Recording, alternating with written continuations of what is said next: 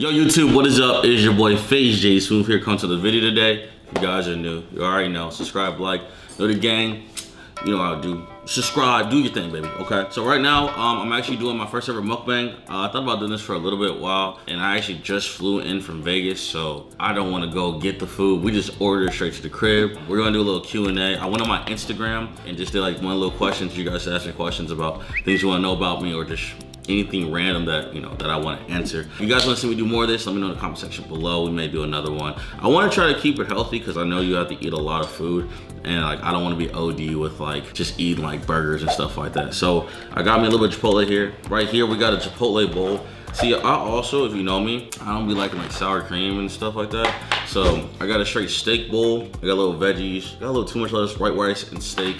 And then over here, we got some chicken tacos with white rice, veggies, and some lettuce on top of that as well. And then some chips. And then you gotta always have a bev. Always have a bev with you. All right, pause the video right now. For real, you need to like, subscribe right now. We're on the road to 100K. We're very, very close. So for the happy holiday cheers, you need to do it. You got 10 seconds.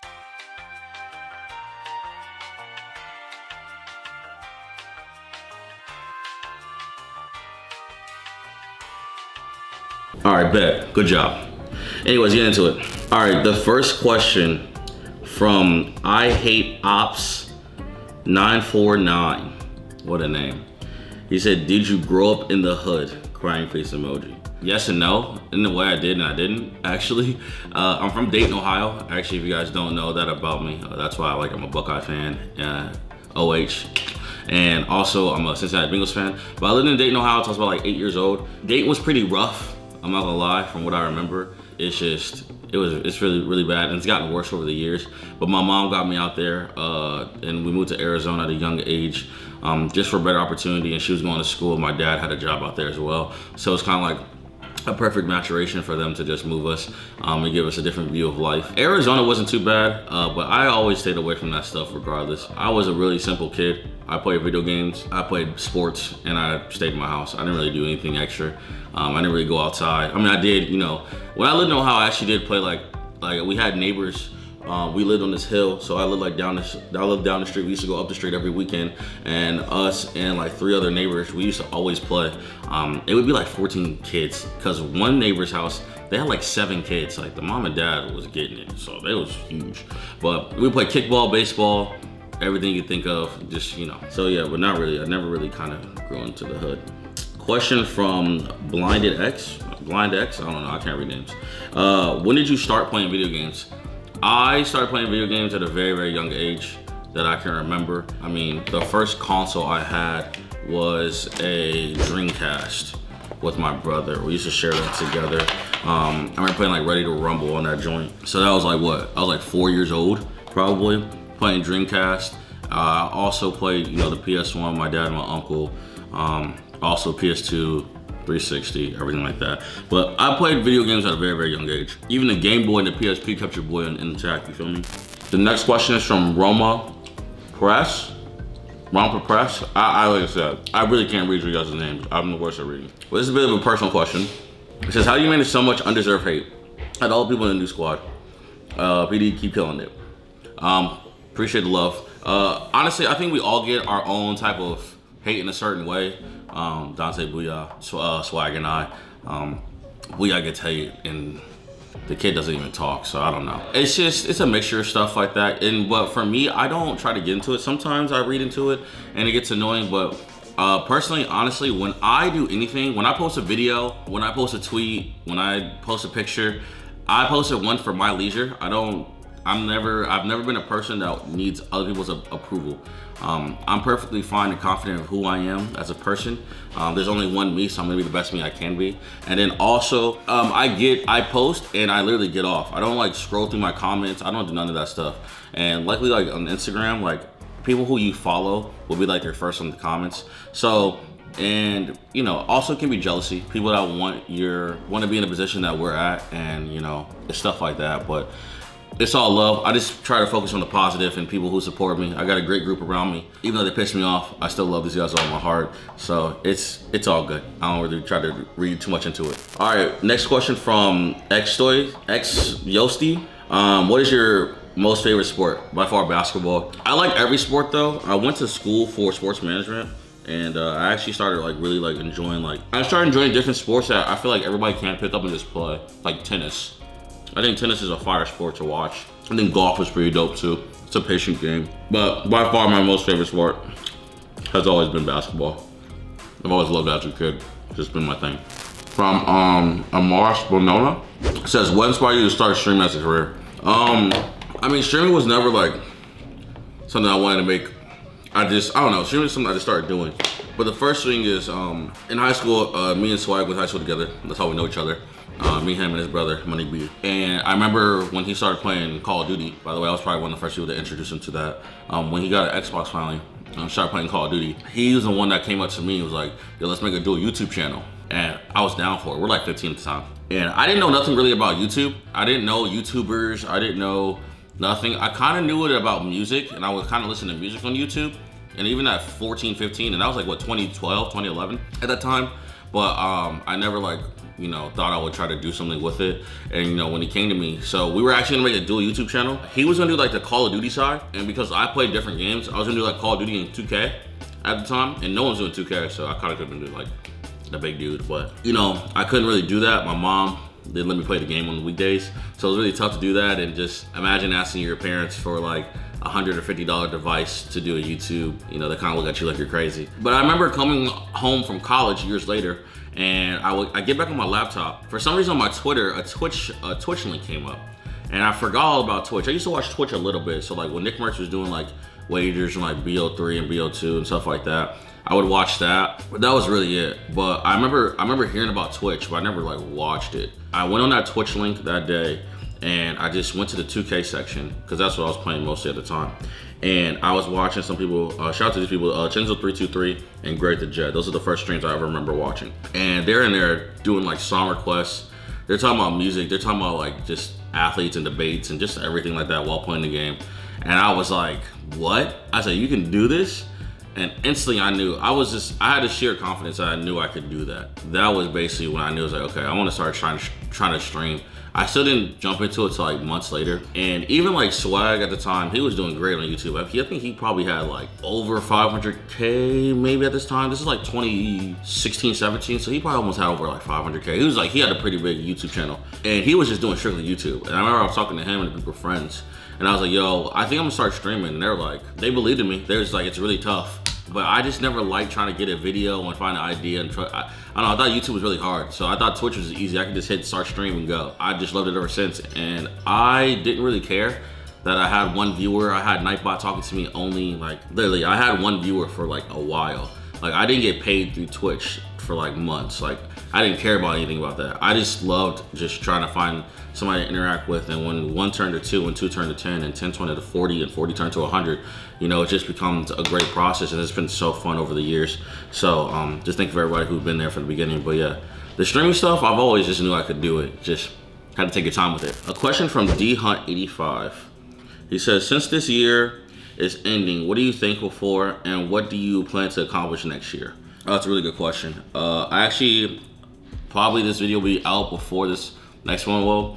I have a recap of 2021. I want to do a recap video, but probably the most thankful thing I can think about is a mixture of 3 things. 1, new squad, us coming together and just creating nothing out of something.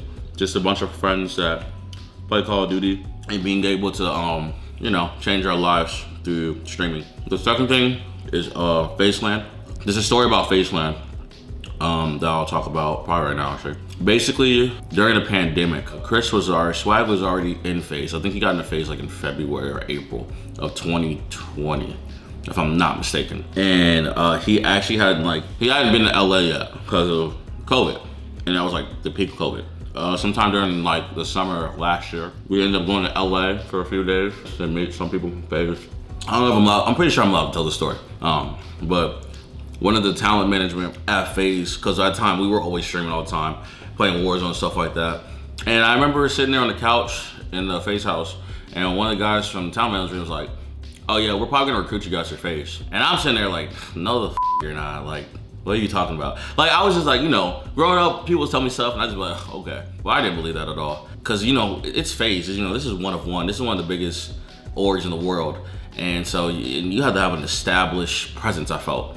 And I wasn't there. Like, I didn't have 100K. I think I had 100K on Twitch at the time. I think I just hit 100K. I didn't have 100K on YouTube. I didn't have, like, my socials were cool, but I wasn't verified. You know what I mean? Like, I felt like I just still hadn't made an impact on what I'm trying to do. And, you know, they gave us that chance and they pulled the trigger on us. And so for FaZe Clan to just give us that opportunity and just to keep giving us opportunities is absolutely amazing. So I'm thankful for them. And lastly, you guys, even the haters, the people who love me and support me, the people who, you know, check up on me time to time, you guys, I wouldn't be here without you. I always say that, and I always continue to say that. There's no JSmooth without, you know, the Smooth gang. So I'm just thankful for that. And my family, of course, for also believing in me. There's a few more questions I want to ask. I could be here for like 40 minutes, but I really don't want to. I kind of want to be here for a little bit. Somebody asked me my favorite cartoon and Ninja Turtle. Shout out to my boy Tony. My favorite cartoon, I don't know. I hate asking favorites because I watch so much different things. In the top of my head, I can really think about Jimmy Neutron. Growing up, I love Jimmy Neutron a lot. From the Nickelodeon side and Fairy Godparents. Those are probably my two favorite on Nickelodeon. Disney Channel was probably, I think Kim Possible's dope. I like Power Family a lot, but I think Kim Possible's up there. I like Zack and Cody, but it's more like, it's not really a cartoon, you know what I mean? Cartoon is like animated. Well, I think Kim Possible's the first one I could think about for Disney Channel. And then for a Cartoon Network, I liked all the action stuff that they had. Samurai Jack was absolutely amazing. I love Samurai Jack. I also like Justice League, even though it's kind of on Boomerang. I think Justice League is a super underrated show, but probably Teen Titans if I think about it. And my favorite Ninja Turtle was Michelangelo. When I used to play video games on PS2, I don't know. I just rock with Michelangelo. He was a goofball. He was an idiot, but the nunchucks was fire. What's the biggest difference between LA and Arizona?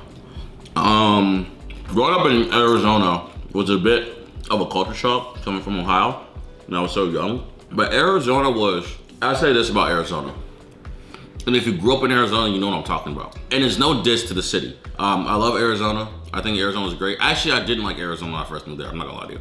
I actually hated living there. I actually really wanted to move back to Ohio or just get out of Arizona and just go somewhere new. My mom was actually gonna move us to Tennessee, but we didn't want to move again because I'm not going back to the Midwest. I didn't like Arizona. I don't know. I was uncomfortable. But when I left for college in Virginia and came back, I loved visiting. But I'll say this about Arizona. I think Arizona has a lot of talent and a lot of great ideas, but I think the things that get in our way is that we don't have the information to get to the places we want to get to. And honestly, it's kind of like the Wild Wild West in there. It's kind of like, it's a zoo. Like, and I don't know, like that. It's just a lot of like, we need to bring our communities together. So for example, like music. I can't name one artist. I can't name an artist, a rapper that's from Arizona. That's mainstream, popular or nothing.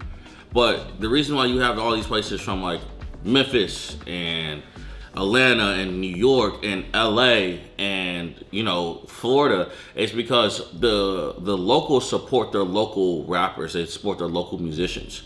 AZ, we don't really do that. The radio station is still playing like Hate It or Love It by The Game. Like, what are we doing? You know what I mean? There's not like, I feel like there's not much, there should be more opportunity for, you know, people to have a platform. And that's what I want to do back in Arizona as well. I think the sports scene has gotten a lot better over the years from when I came up to now. So like, that's like kind of like, I guess, a success route. But overall, it's a beautiful city. It's a super fast growing city. And I did enjoy it. I do enjoy the food. You know, I enjoy the lifestyle. It's spacious, so you can have your own space. LA is, as you guys know, I mean, it's fast packed here. Everything's crammed, it's crazy as heck. But I'll say that, you know, in LA, I remember, you know, because LA is super expensive, but being in LA, if you just meet one or two people, you can get to where you want to get to. You just have to be ambitious and you have to be positive and you have to believe in yourself and you have to be patient. But LA, all you need to do is one or two people and to get to somewhere you want to be. So those are some differences. Who's my biggest inspiration? My two biggest inspirations is probably my mother and Swag. I'll tell you why. My mom, because growing up, she sacrificed a lot to give me a good life, extremely a lot, to to have a good life as a kid. She never wanted me to worry about anything. She just wanted me to go to school and just do the things I love. And she always believed in me, even with the gaming stuff. She kind of like, at the first part of it, it was kind of like teetered, but like when I have a mindset I'm gonna do something, I'm gonna still do it. And so she's just like, she trusted in that process. And then also being with Chris, she saw like what it can possibly happen. So yeah, my mom has always just did everything for me. And I told her to start doing things for herself because I could take it, you know what I mean? So probably my mom is one, and then also Swag. Just coming from where we come from and just his drive and his passion is something that, you know, you need. How I always say this, like how I talk about basketball. I love basketball. I can talk basketball all day. It's how he is with his work in Call of Duty. He can talk Call of Duty all day. If it's a video idea, if it's something he wants to do, if it's something that happens, he can talk. He eats, breathes, sleeps that is Call of Duty. And he's amazing at what he does. And you see the passion that he has with it. So he's absolutely fire with that. And just seeing, I mean, being 17 or 18 years old, living in Arizona in the summer, and he's sitting in a garage with no AC and a small fan making videos is absolutely absurd. Like, and I don't know if he'll tell you that story, but I will. If you don't know that about him, but yeah, the kid is a psycho. And y'all know Arizona gets hot. It gets 110 to 112 degrees. And he's in the garage playing the game all day. And so, you know, just seeing his passion and to see where we came from to where he got is very inspiring. So, and to just give people like me and other people who look like me a platform has been also just a huge blessing, and something that we want to continue to keep inspiring and try to keep giving to, you know, our community. All right, I'll probably ask one more question here. If you could have one conversation with any person alive or dead, who would it be? This is a very interesting question because I have to really think about this. If I can have a conversation with somebody just either dead or alive, this is a hard question to answer because I want to talk to somebody. You know what? I can answer this in a few ways. From the entertainment side of what we've been through, two people would have been, and could still be, Mike Malak and Tim the Tapman. Why? Because Mike is someone who has such a different outlook on life. Coming from the struggle of what he came through to building himself up and to now give himself this humongous platform. And it's not about the platforms. It's about just keeping the mindset of like where you come from and how did you get through it and just, you know, everything like that, just dissecting that. I love like learning more and getting more information about people and stuff like that. So Mike would be one. And Tim the Tapman, because I mean, Tim's been in the stream for like what, 9 years or something like that. And just how did he keep his head above water with everything? You know what I'm saying? Like, Tim gets ripped a lot, you know, he gets made fun of and stuff like that. But like, how do you keep that positive edge and just keep loving to do what you do? So probably breaking down with those two, Mike Malak and Tim Tapman. But from like other sides, probably like a Denzel Washington or a Will Smith or Kevin Hart, one of those three. Or hopefully all those three. Breaking down and just like giving me as a young black entertainer, because I don't call myself a streamer, I think of myself as like a personality or entertainer. Like just giving tools about life and how it, like just the next steps and about doing things I want to do. So probably somebody like those, and like I said, having just a different outlook on life. I'm really big on like having like older, positive, or just older men in my life to give me guidance and mentor, and just, you know, help me figure out, you know, this whole life thing. Because, you know, there's no book, there's no manual on it. You know, when you graduate high school, you just get thrown into the world. If you go to college or not, you know, you got to figure out who you are, what you're gonna do, where you're gonna live, you know, and, you know, there's no book for that. There's no journal of how to live life. You just have to live it. So, but anyways, thank y'all for that Q&A. I love, like, I know a lot of people want to still like learn a little bit more about my life. So hopefully this helps you get a little insight about who I am and just everything like that. There's a lot of questions. Obviously, you know, can only answer so many. But thank y'all for the love and support. If you guys want to see this again, like I said, let's try to get this video to 1,000 likes. Maybe we could do another mukbang, something like that. And like I said, if you guys are new, make sure you guys subscribe and like the video. Turn on notifications so you guys don't miss anything else. Christmas is coming soon. I just see this beautiful trees lit up. So just want to wish you guys a happy holidays. So I hope y'all did enjoy this, but I will catch y'all later, all right? Y'all stay smooth. Peace.